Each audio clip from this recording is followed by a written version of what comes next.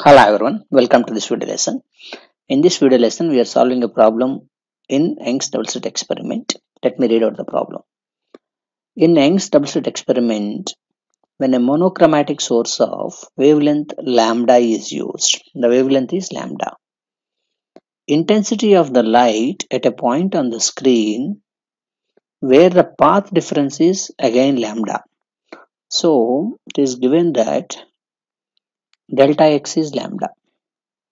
If path difference is lambda, what is the phase difference? We have to find out first. The relation between path difference and phase difference, as it is explained in the previous video lessons, is delta phi equal to 2 pi by lambda into delta x. 2 pi by lambda. Path difference is also given like lambda. That means the phase difference in this case is nothing but equal to 2 pi. If the phase difference is 2 pi, what is going to be the resultant intensity? We know we have a formula. I resultant is 4I naught cos square phi by 2. So substituting this value 4I naught cos square 2 pi by 2, that is cos pi. Cos pi is nothing but equal to yes, its value is going to be equal to 4I naught, because given that its value is equal to 1. Yes. So the value of this resultant intensity 4I naught is given in the problem as K. Now let us see the other part of the problem.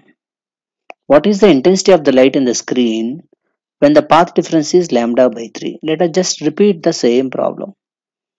Again, delta phi equal to 2 pi by lambda into delta x. In the new case, the path difference is given like lambda by 3. So the delta pi value is nothing but equal to 2 pi by 3. Again, using the formula as it is proved in the previous video lessons, resultant intensity of a Young's double slit experiment is 4I naught cos square delta phi by 2. Delta phi is 2 pi by 3 by another 2 is there.